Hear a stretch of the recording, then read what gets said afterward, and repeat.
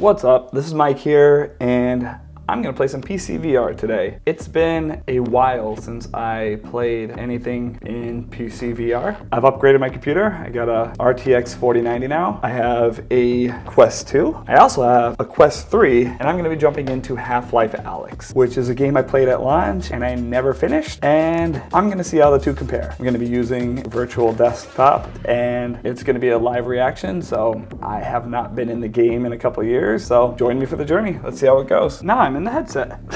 So this is the Quest 2. Let's give this a go. Y'all should be with me now. I'm just leaving everything as the default. Like I mentioned earlier, I have an RTX 4090, so everything should run well. I have my desktop PC over Wi-Fi, or Wi-Fi 6E, so it's pretty good Wi-Fi, and I have Google Fiber. Really good internet speeds, but it is wireless, so that virtual desktop warned me that performance will suffer because of that. So we'll see how this goes. I'm not touching anything else. We're just gonna roll with it and see how this goes. ALYX, here we go.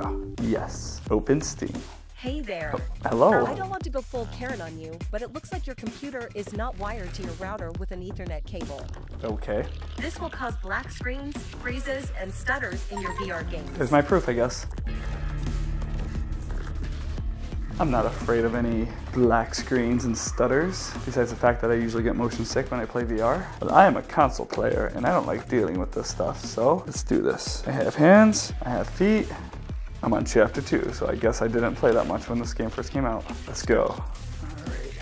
I remember when this game launched, I was just blown away by the pure scale of it. Press trigger to start. I have no idea how to play. The game looks good. A little bit of audio stutter here and there, but totally playable. Radio silence. You got on the train.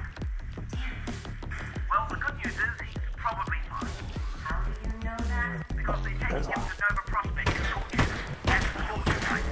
Yeah, don't mess with me. It's a little stuttery. Can I pick stuff up? I can't remember. Oh yeah. Glug, glug, glug, glug, glug, glug, glug. All right. Anybody thirsty?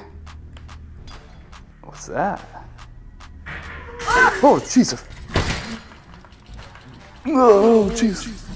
So I just finished playing Half-Life Alyx in the Quest 2, and now for the next generation. So first thing right out of the bat, having this clear screen pass through is worth the upgrade alone. The controllers feel a million times better in the hand. I know this is supposed to be just about Half-Life Alyx, but this is my first time going from the Quest 2 to the Quest 3, and the experience just right out of the gate is just so much better.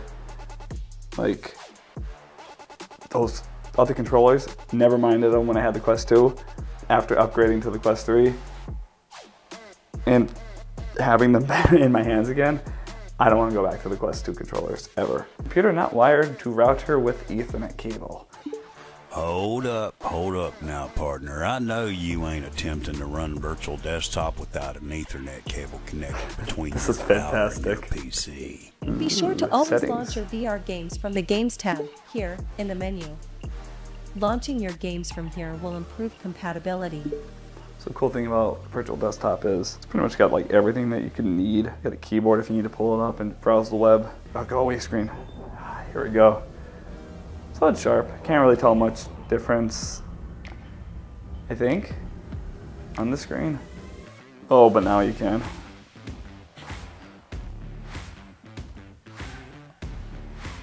Yeah, this is better. This is way better. Oh, I see a little bit of black clipping on the side. If I go fast enough.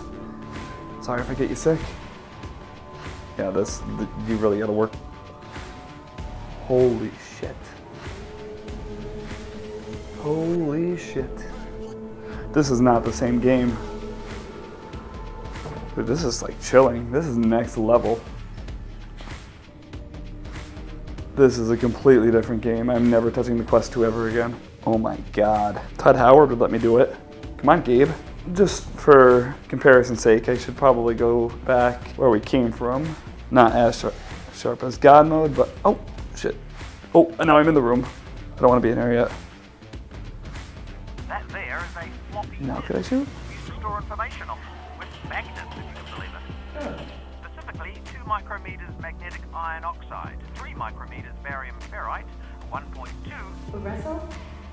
This is a floppy disk, kids. Reading it here on my computer. And there you have it. I just got out of the VR. I played the Quest 2 and Quest 3. It's an incredible jump in quality, especially if you could play in Godlike mode. If you are fortunate enough to have a RTX 4090 graphics card, I think that was the recommended setting for the Godlike. But having that enabled and being able to play as smoothly as you can, they are working some real magic over at the virtual desktop team. If you do invest kind of money that you have to for a Quest 2 or a Quest 3, and you do plan on playing wirelessly, give those devs the $15 or $20 or however much virtual desktop is. It's absolutely worth it. I don't know where Airlink is in terms of quality, but last time I tested it, it was night and day difference, and there's a lot more you could do with virtual desktop over than through Meta's official app. So I hope you found this helpful. I hope everything translates through the video, and if it is and you have a Quest 2 or you don't have a Quest at all and you're looking to upgrade to the Quest 3, I have a link to it in the description. Any purchases through that link do help my channel, and a little bit of that goes towards me. So thank you if you do, but yeah, enjoy. Definitely worth it if you could get it and you're looking forward to PCVR. All right, see you in the next video.